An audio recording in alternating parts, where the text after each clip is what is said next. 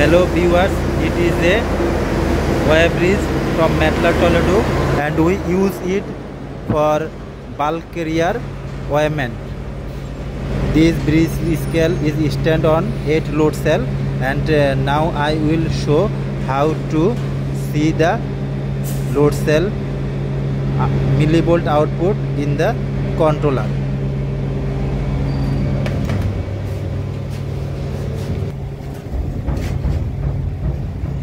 See, this is the home menu of the wire bridge controller, and here I am seeing that the weight of the bulk carrier which has climbed on the scale. So now I will see the millivolt output of the load cell. Let's start the process.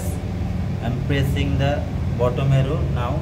Here I am pressing the menu. The menu tree has come.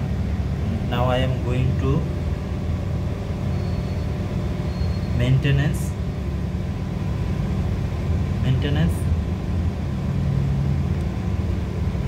In the maintenance we have some feature. I will enter into the run, and after that in run I will go to the diagnostics. Then in scale menu, here we have 4 scale. Basically this controller has option of connecting with 4 scale at a time, and if I want to display the weight of scale 1 or 2 or 3 or 4, then I have to choose that scale. Now I am using only 1 scale and this is in scale 1. Now I am entering into scale 1. After that you are seeing here load cell output. I have entered into the load cell output. Here the millivolt is not showing actually. This is not directly shown as millivolt. It is the correspondent counts of millivolt.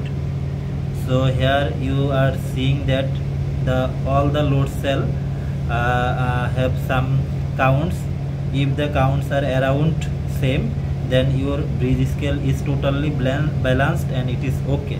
If there is some high value variation, that means that load cell is not getting load or getting the higher load, so it is better to adjust the load cell or the alignment to keep all the counts around same. Now I am going into the home page, back into home page.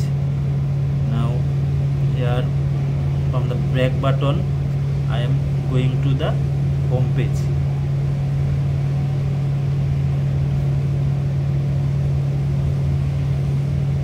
Home page,